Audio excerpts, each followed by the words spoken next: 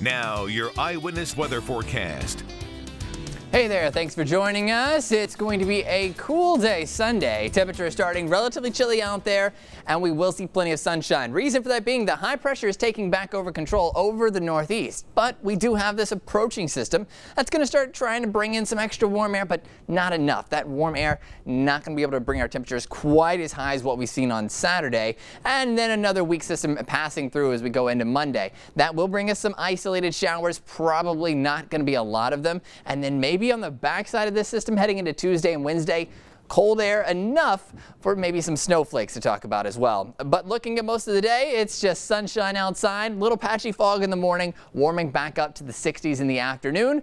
And then we've got a big cold snap in the middle of the week. Check out Tuesday and Wednesday, highs both in the upper 40s. We'll see sunshine after that though, but that's after we get out of the low 30s for our lows. Make sure you download the Eyewitness Weather app to get your latest forecast on the go wherever you go.